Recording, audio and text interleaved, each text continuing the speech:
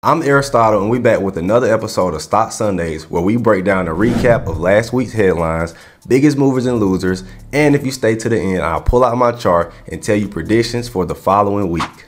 So let's jump straight into it with the top 5 things you may have missed. Number 1, Netflix had an okay earnings. Earnings per share came in at 0.12, missing expectations by 0.42. Revenue of $7.85 billion, in line with expectations, but the best attribute that contributed to the rise was adding 7.66 million subscribers globally last quarter, beating expectations of 4.5 million. Makes sense because people usually like to Netflix, snuggle, and chill last quarter of the year, right? Number 2, Carnival Cruise Line and SpaceX announced a new partnership of SpaceX's Starlink to provide satellite internet on Carnival's cruise ship. Maybe they're starting to realize some people just can't live without technology, even on vacation. Number 3, Party City just filed Chapter 11 bankruptcy. I mean, we all saw this coming. Like, who in the world is purchasing costumes and wanting some party material on a daily basis? Come on now.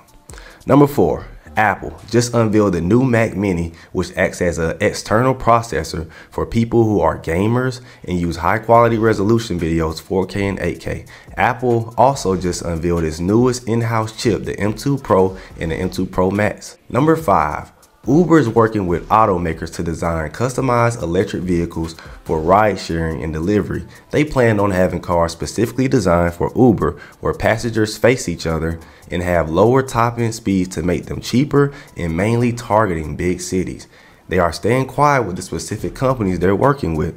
Pretty sure it's Tesla, Lucid, everybody else, right? Our biggest movers are Tesla, who jumped up 9%, Google up 7%, Nvidia up 6%, Morgan Stanley up 5%, and Disney up 4%. Our biggest losers are Goldman Sachs down 8.6%, Charles Schwab down 7%, Pfizer down 5.7%, JP Morgan down 5.5%, and Verizon down 4%. This video is sponsored by Honey Drip Network.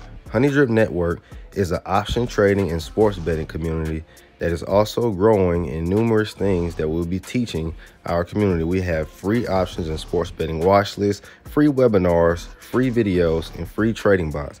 Link in the description if you're interested in joining this free community so we can show you how to get this money for free. Let's get it. Here are the important data numbers from last week and what to look forward to next week. The S&P 500 and the Dow sustained the first negative week of 2023 amid mixed earnings results, big layoff announcements from major technology companies, and concerns about the prospect of a recession.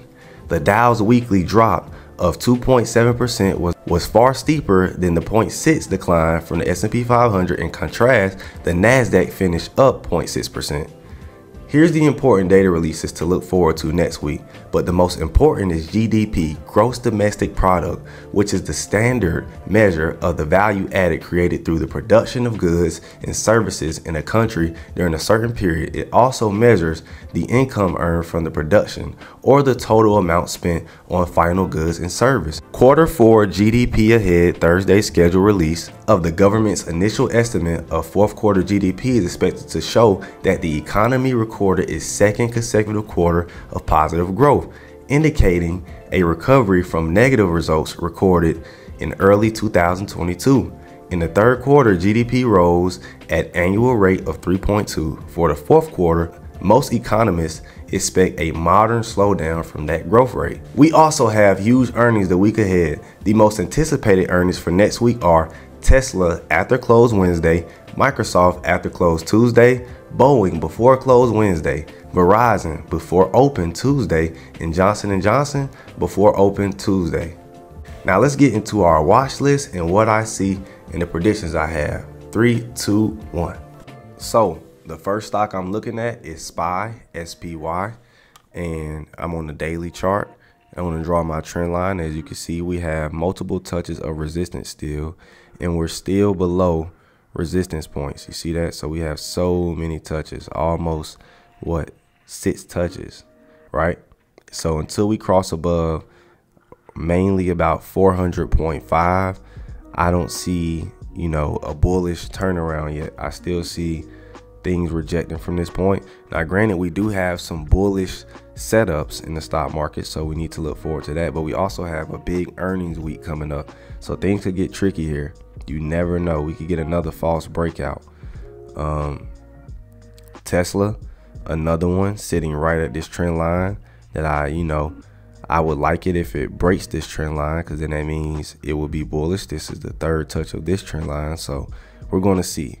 But for now, I see Tesla possibly rejecting, but we do have some bullish setups. They also have earnings. Tesla also has earnings. So if you see right here, it has earnings Wednesday that we talked about. Another one I'm watching for a bullish setup, of course, is Amazon. If Amazon can cross above possibly 90, I'll say 99, honestly 100. If Amazon can get above 100, I can see it being bullish. Apple, a resistance line right here. Another stock I think would be a great swing if we can get above this level was Apple. So Apple is climbing the ladder, as you can see. And if Apple can get above 139, then it could possibly make a nice run, at least up until earnings. Meta just crossed a key level right here with some nice volume. So it is oversold. I mean, it is overbought on the RSI, so watch for that. But yes, Meta is looking good so far.